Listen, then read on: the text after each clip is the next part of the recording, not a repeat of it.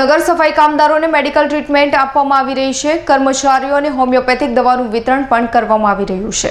હાલ સમગ્ર ગુજરાતમાં કોરોનાના સંક્રમણને રોકવા માટે લોકડાઉન જાહેર કરેલ છે, ત્યારે હંમેશા દેશને સંસ્થા રાખવા ખડે પગે કામ કરતા સફાઈ કામદારો જે કોરોનાની મહામારીનું પણ વિચાર્યા વગર આપના શેરી રસ્તા સાફ કરી આપને સ્વસ્થ રાખવા મહેનત અને કામ કરે છે, ત્યારે ભાવનગર મહાપાલિકાના સફાઈ કામદારો રોજ સફાઈ કામગીરી કરી ભૂમિકા ભજવી રહ્યા છે।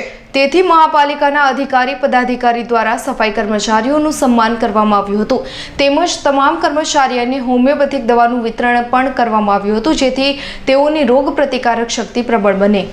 આજરોજ ભાવનગર મહાનગરપાલિકા જાહેર આરોગ્ય સમિતિ અને Swami Vivekananda homeopathic medical college દ્વારા સમગ્ર વિશ્વમાં કોરોનાની મહામારીની જ્યારે ફેલાઈ રહી છે, ત્યારે એવા સમય અને સંજોગોમાં ભારત સરકારના આયુષ મંત્રાલય અને ગુજરાત સરકારના આરોગ્ય વિભાગ દ્વારા જ્યારે આદરણીય મોદી સાહેબ પણ હોમિયોપેથી દવાનો જ્યારે કહેતા હોય લેવા માટેનું, ત્યારે મહાનગરપાલિકાના તમામ સફાઈ કર્મીઓ અને ડ્રેનેજના કર્મચારીઓને એમની રોગ પ્રતિકારક શક્તિ વધે એના માટે થઈને એમના સમગ્ર પરિવારને એ દવાઓ હોમિયોપેથીની દવા આપવા માટે વિવેકાનંદ હોમિયોપેથિક કોલેજ દ્વારા આજથી એ દવાઓનું વિતરણ કર્યું છે।